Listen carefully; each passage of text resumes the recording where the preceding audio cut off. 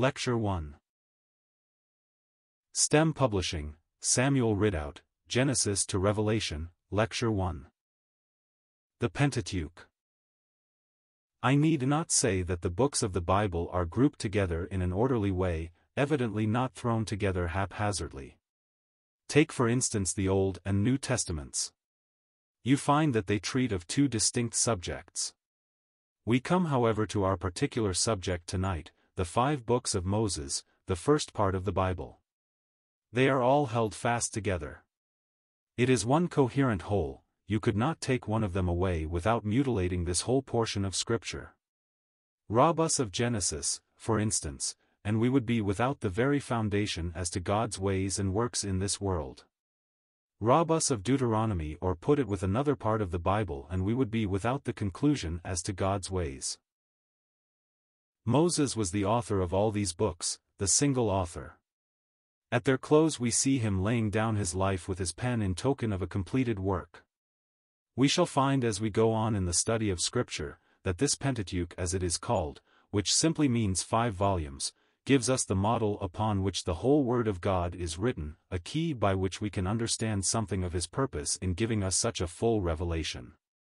I have said that they are one whole, that you could not take one of them away without mutilating the rest. We have however to look at the other side also, which is, that they are entirely distinct one from the other. People might say, why did not Moses write just one book? If he is the author of the whole as he evidently is, why did he write it in 5 volumes instead of 1? Simply to emphasize the fact that here we have a diversity, a divine progress, and that God has a lesson to teach us in the fact that there are 5 books, just as well as in the fact that it is one division of Scripture. Now what is the lesson that is upon the very surface of this? There are 5 books. The subject of Genesis is creation, and the life of individual saints. When you come to Exodus, you get an entirely new thought. The prominent thing there is redemption, the redemption of a people to be in association with God. Come again to Leviticus and there is a distinct line of truth that underlies the whole book, the truth of access to God, of holiness. Passing into Numbers is like passing into another room. You find an entirely different thought. It is now the pathway of God's people along the wilderness journey, and when Numbers closes and we get to Deuteronomy, it seems to return as it were to the very beginning. There you have God's summary of His ways with the people. Now this is what lies upon the very surface, and you will notice that we have here a distinct progress, a distinct advance in each book upon what you had in the previous one. Let us go over them again typically. In Genesis you have creation, the type of new creation, the work of divine life in the soul. Now what is there that answers to that in simple language for our souls? Is it not new birth? Except a man be born again, he cannot see, he cannot enter the kingdom of God. There must be new birth, there must be a new nature imparted, if there is to be relationship with God. But is that all He has to unfold to us, as to our relationship with Himself? No, that is only the beginning. What is the next point? The ground of our relationship with Him. And in the book of Exodus we find the prominent thought throughout is the basis of all relationship with God, redemption by blood. Now a man is born again by the sovereign act of the Spirit of God, that is new birth, but what is the basis of our relationship with God, what is the foundation of our peace with Him? Is it not this Exodus truth, this great truth of redemption? So you see that Exodus is clearly another book and it presents a distinct and advanced thought. First we have life, secondly we have redemption. Now pass to Leviticus, and what do you have again? The theme of Leviticus, as I was saying, is the sanctuary of God, it is the principle of divine holiness that must be maintained. You get to Leviticus, and you find it quite different from Exodus. What God is occupied with there is the holiness that becometh His house, it is the ground upon which His people can draw near and enjoy fellowship with Himself, which was led up to in Exodus. The very close of the book prepares you for that which you find in Leviticus, but all through it there is unfolded as a distinct truth an advance upon what we had in Exodus, the truth of holiness and access. translate that again into our practical everyday life. Therefore, being justified by faith, we have peace with God, through our Lord Jesus Christ, by whom also we have access by faith into this grace wherein we stand. Now peace with God is peace by the blood of the Passover lamb, but the access by faith into this grace wherein we stand corresponds to this book of Leviticus. It is access, nearness, beholding the holy glory of God and rejoicing in that. What losers would we be, if there were no principle of holiness, such as we find in Leviticus?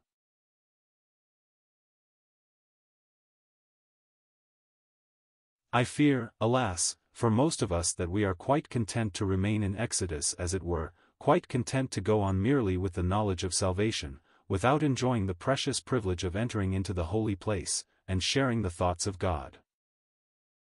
But again, is that all? Does that sum up the whole of the believer's life? Surely not. Our feet are here upon the desert sands, we meet with manifold temptations. What are we to do in this hostile world? We are occupied as to our souls with the infinite fullness of Christ. We enjoy all the precious things that are unfolded to us as to Him, but what about our daily life? What about our testimony in a world like this? What about that development of character that comes from exercise? I will quote again from that same chapter in Romans, not only so, but we glory in tribulation also, knowing that tribulation worketh patience, and patience experience, and experience hope, and hope maketh not ashamed, because the love of God is shed abroad in our hearts by the Holy Ghost, which is given unto us. Where are we with experiences like that? Not in Leviticus, but we have passed into Numbers. I have enjoyed my access in Leviticus, and now I can glory in the very tribulation that I have to pass through in this world. Now that is exactly what is unfolded to us in the book of Numbers. It is the testing, the trial, and alas, when you try the flesh, its weakness, its failure, its feebleness, its dishonoring God are brought out on the one hand. But is that all? Thank God, there is also brought out the infinite patience, the long-suffering and wisdom of our God, and if in this wilderness experience on the one hand I learn what I am, on the other hand I learn God as I could not learn Him, I say it reverently, even in the glory up there. I learn Him here as the one who upholds me, and sustains me in the midst of the sorest trials, who, when I have tripped and fallen, or grown cold and careless, can restore me, can bring me back, can bring me through, and bring me to the end of it all, and I could not learn that in heaven, and that, dear brethren, is what we have brought out in the book of Numbers. Are you not thankful that we have such a book as that? That He has given us in His precious word a whole volume as to our earthly walk, a whole volume as to His grace in the place where we need grace? So the book of Numbers, we find, is a distinct advance, another step in the progress of God's people, and that brings us to the last book, Deuteronomy. Is it merely that we are brought through the world? That God sustains us, and brings us to the end of our journey? That is not all. The holiness of God demands that when we have reached our journey's end, and there is not another step to be taken in the wilderness, His love for us demands that we turn round with Him now and look back over that history and see the steps we have trodden, and see our failures and shortcomings with Him to recount them to us, and so you find the whole book of Deuteronomy devoted to a recapitulation.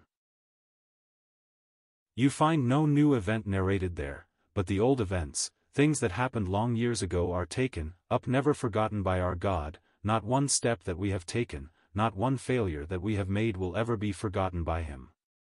He takes them all up, and there at the end of the journey He goes over them all. What for? To humble us? We had our humbling long before. He humbled us in the wilderness and taught us that man should not live by bread only, but by every word that proceedeth out of the mouth of God. He goes over the history not to humble us, but to give us lessons for eternity. Think of that. We are so apt to think of heaven as a place where we need no lessons.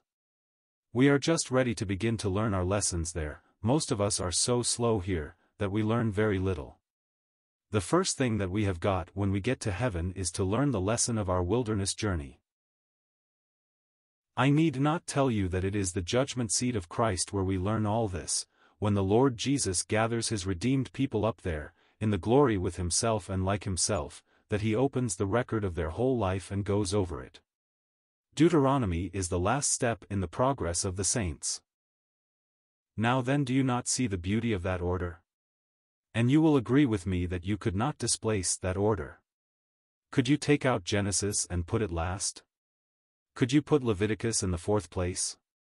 No, they are linked together in just that order, and you will find there is a distinct definite progress in the history of your soul, and in the history of Israel, for that matter, as a nation too, a progress that begins with Genesis, the life of God in the soul, passes on to Exodus, the knowledge of redemption and communion, then into Leviticus, access into the holiest, then through this wilderness journey, in Numbers, until finally all is recapitulated for us in the book of Deuteronomy.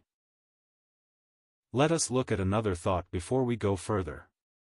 You notice that these books are in order and that their order cannot be changed, and that order therefore gives to each book a certain number. Genesis, for instance, is number 1, Exodus is number 2, Leviticus number 3, Numbers is 4, and Deuteronomy 5. They could not be anything else because they are in that absolute order. Do those numbers mean anything for us? Are we to learn anything from that? Genesis as 1 tells us of creation, of the origin of things, of God as the author, the source. You will find that truth as to number 1 goes through all Scripture, and when we come to look a little more closely at the book of Genesis, you will find that to be the character of the book everywhere. For instance, take Abraham. God calls him out in sovereign grace, that is number 1. It is sovereignty. You will find this thought of sovereignty and the control of God over the lives of his people prominent in the book. Take another thought of 1, it means a single person, an individual, as contrasted with a nation. Genesis is a history of individuals. We shall see presently that it is a history of 7 individuals. Now you come to Exodus, and what a contrast! It is a second book, and 2 suggests evil, it suggests bondage and captivity, it suggests more than that, blessed be God, help from him, salvation, redemption. Then it suggests communion, association, and so you find this number 2 stamped, do I say stamped? Nay, woven into the very fiber and texture of the whole book. It is a book that tells us of bondage and of redemption from bondage, of sin and of sacrifice for sin, of deliverance out of Egypt, of walking with God, or communion, and so you find throughout number 2. Go again to Leviticus, the 3rd book, and here we find 3 prominent. Who is the 3rd person of the Trinity? Just as the Father is connected with Genesis, for it is the book of birth, and the Son is connected with Exodus, for it is the book of redemption, so the Spirit is connected with Leviticus, for it is the book of holiness. Here are the great principles of God's holiness, and it brings us into that into which we can only enter in the power of resurrection, and that is into the sanctuary of God. 3 is the number of the sanctuary, it is the number of the presence of God.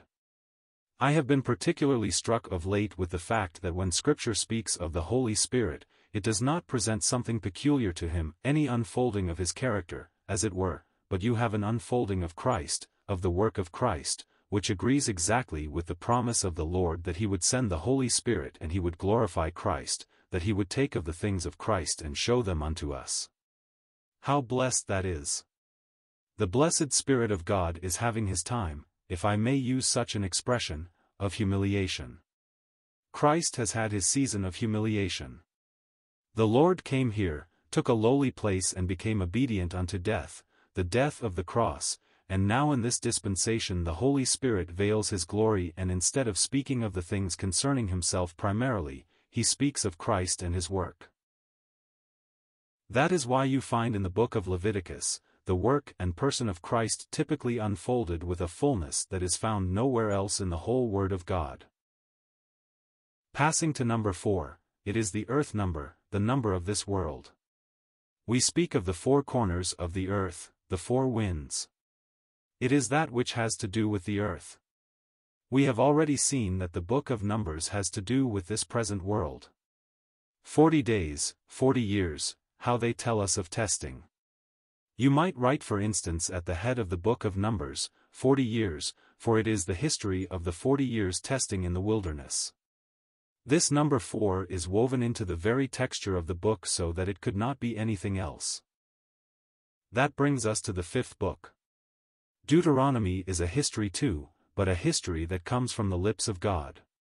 It is the 1 added to the 4, and that 1 is God. Oh, what a difference that makes! My history in God's hands, He will make a blessing, even out of my failure.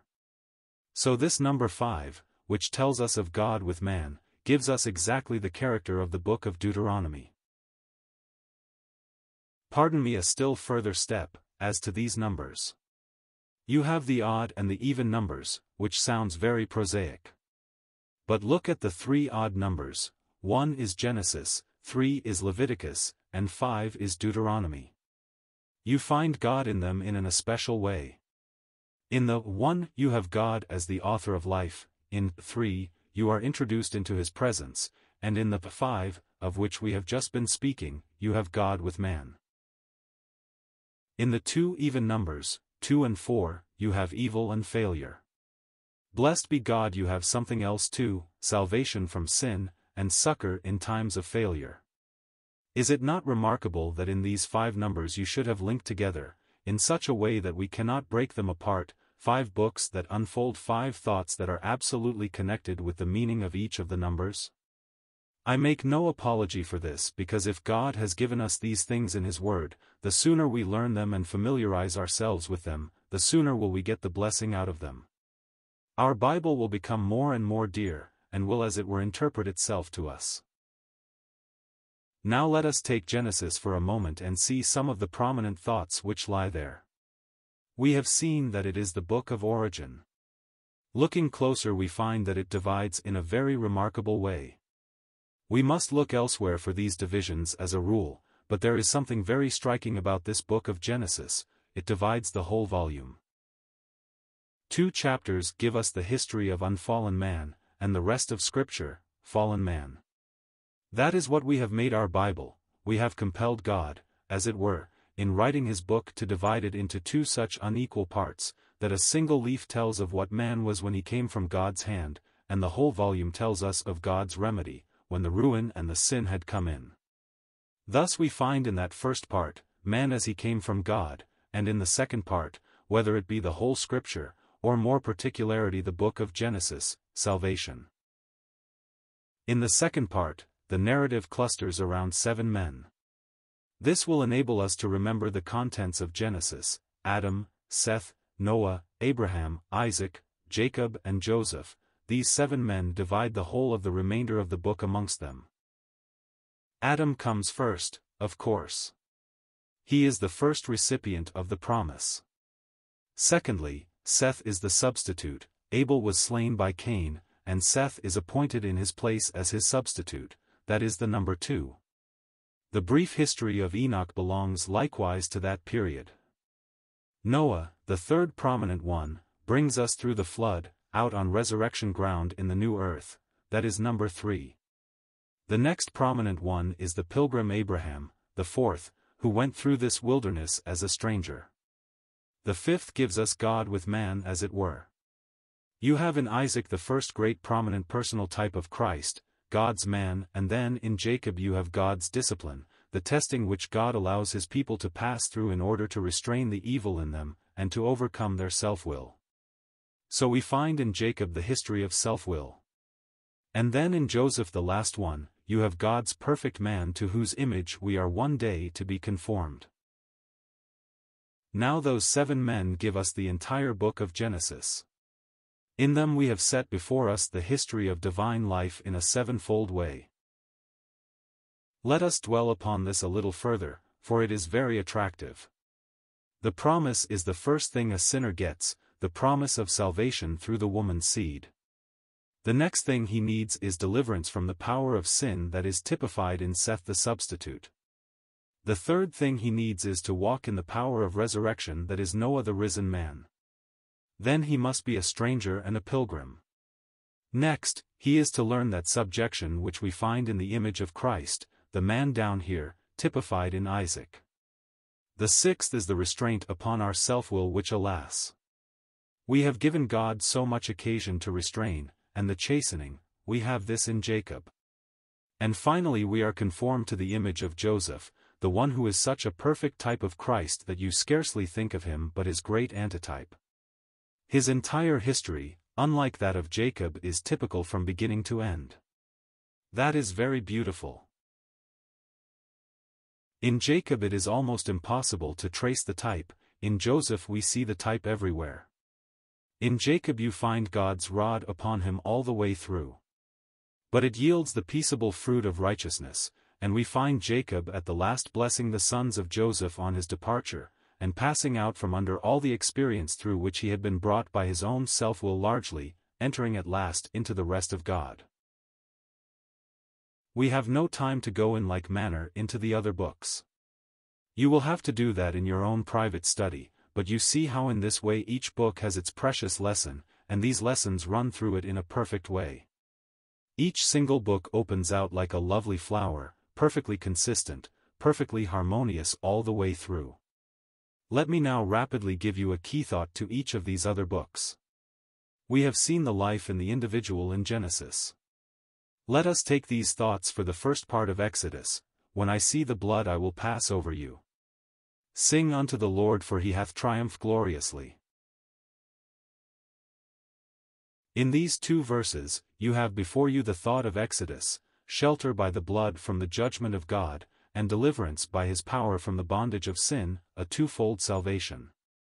Almost the entire second half of the book is occupied with the description of the tabernacle and its construction, God's dwelling place with his people, emphasizing the thought of communion, and its ground in the person and work of Christ our Lord. The place of the law in Exodus is suggestive. The first tables never were brought into the camp, but broken at the foot of the mountain, as Israel had already broken their covenant. The second tables suggested the mediation of Moses, and in that way were not pure law. They stand, therefore, for God's claim of obedience from a people whom he had redeemed and spared, rather than the demands of a law which could not give life. Take up Leviticus again. I was saying, you remember, that it was the book that unfolds to us in its perfection, the work and the character of Christ. But what is the key thought to the whole book? The 16th chapter, the third section of a third book, is the Holy of Holies. You find there the great day of atonement, and the priest carrying the blood of the sacrifices in behind the veil, and sprinkling it upon the altar. The key thought in Leviticus is, having boldness to enter into the holiest by the blood of Jesus, by a new and living way which he has consecrated for us. I wish we had time to dwell upon the first parts of this book. In the first 7 chapters you have the sacrifices described in their varied perfection, and then, that our minds may be kept evenly balanced, you have the priest in all his glory put before us in association with the other priests, types of ourselves, then the holiest. Take those 3 thoughts, the perfect work of Christ the ground of our relationship, the person of Christ our companion, if I may speak reverently in such a way, the holiest, the place of our communion with him, the ground, the person, the place. In the same way we might go on to the 18th chapter towards the end, and find their holiness for the way, and the summary, and result of it all, completing the entire book. As to Numbers, there is one key thought that is very striking. You will find it in the 15th chapter, 2nd verse. Speak unto the children of Israel and say unto them, when ye be come into the land of your habitation which I give unto you. But you say, what has that to do with Numbers? Is not Numbers the book of the wilderness? What has it to do with the land? Let us look at what precedes that verse, and at what follows it, and you will see the beauty and the grace of it. What precedes it is the murmuring of the children of Israel, and their refusal to go into this very land, their absolute refusal. Following it in the 15th chapter, you have the rebellion of Korah, Dathan and Abiram. On the one hand the deliberate refusal of the people to enter into their blessing, on the other their rebellion, and turning away from their leader. And what have you in between? When ye be come into the land. I may fail, alas. I may turn back to Egypt in unbelief, alas. My poor heart may rebel against the grace that has given me such a leader and high priest, but let unbelief and refusal be on either side. In between, in the very heart of the book is this precious assurance: when ye be come into the land. We will get there. You have failed, you have refused, you may be an unbelieving child of God. Ah! You may get the rod, the Father's chastening, but just so surely as you are an Exodus child of God, just as surely as you are a Leviticus child of God, you will be a Deuteronomy child of God. You will be in the land some day. Do you say, I have practically turned my back on it, I have gone into the world and been enjoying the things of this wretched earth? Very well, God hath sworn it, he will make you drink the bitter water, but just as surely as you are his child, when you be come into the land, you will remember it all. We are travelers, we are going through the wilderness. It is a long journey, but it is a journey that has an end, and just as surely as we have taken the first step in that way, so surely shall we reach the end. Meager as this account of Numbers is, I must pass on, with barely a mention of the first part, the first 10 chapters, where everything is set in order according to God, before the journey begins, the unfailing priestly intercession in the midst of all, and the foretaste of conquest at the close. There is much that is precious in Deuteronomy. As I said, it reviews our whole history for us, goes over it all, but at the close, 2 things give us the key: Moses' song, and the blessing of the 12 tribes. They seem very different things.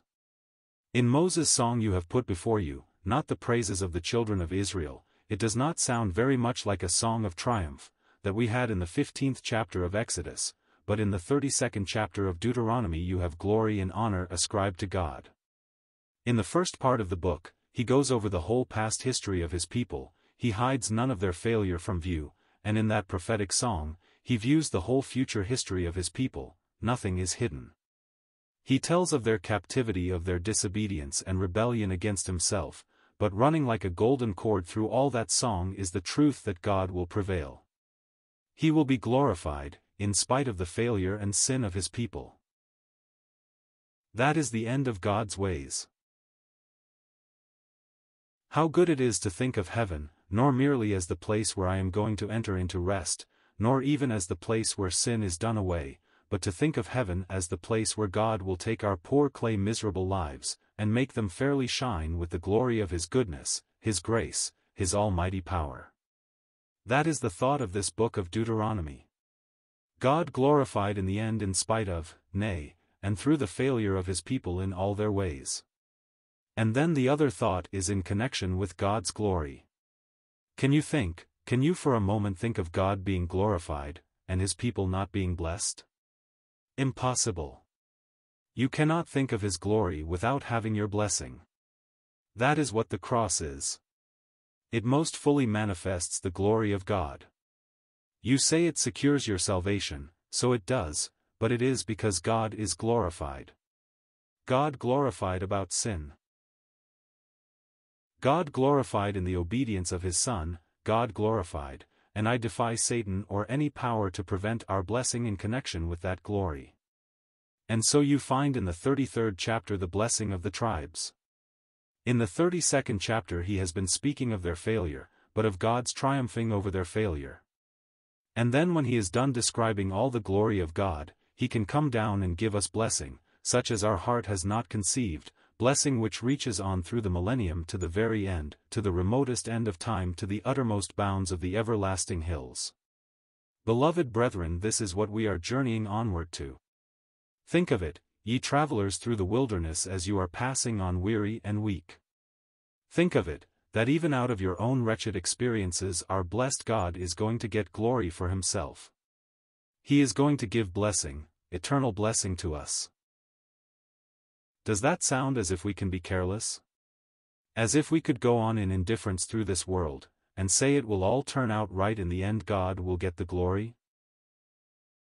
I am persuaded that anyone who reasons in that way will get the chastening rod of God upon him. No, dear friends, the more we are in accord with God's thoughts, the more we realize what his purposes are, the more holy we will be. And the more we apprehend what grace is, what grace will do for us in the end, the more we will rejoice even here to be more conformed to Christ's blessed image. Of the repetition of laws, with new features, looking forward to their entry into the land, we must say little. All has significance, all will richly reward patient, careful study. May we, by God's grace, grow more and more familiar with the divine truth of the Pentateuch, and not only so, but assimilate them, that our lives may be the living reproduction of them before the world.